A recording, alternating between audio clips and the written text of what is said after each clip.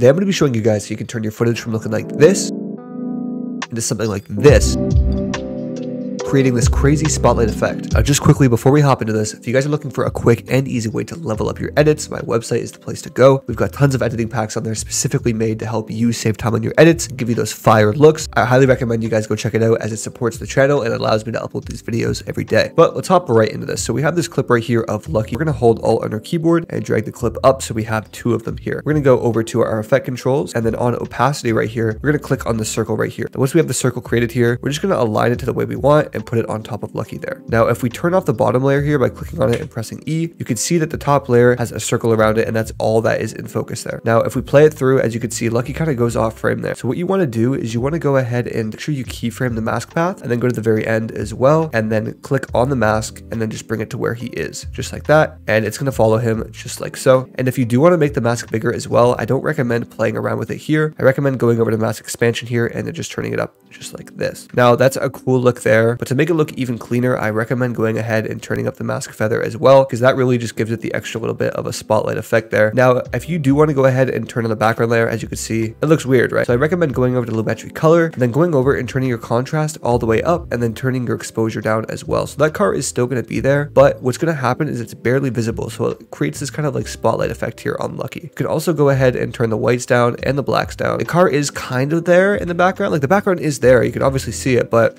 Lucky is obviously in main focus. He's the spotlight right now. And we can make this effect a lot more prominent by going in and playing with the mask feather a little bit more. Then to add a little bit more life to it and make it a lot more visible, we're going to go ahead and apply sapphire flicker onto it. And once sapphire flicker is on there, we can play it through and you guys can see it's flickering. You can go ahead and play with the amplitude and the random frequencies to get it to your liking. Hey guys, so my camera died while recording this. Just make sure you add black and white to it to really get that look, and you can boost the highlights to really give it that glowing look. If you guys enjoyed this quick tutorial and want to see more videos just like it, I recommend subscribing because I'm going to be uploading every single day for the rest of the month. Also, go check out the editing packs. I'll see you guys in the next video. Peace.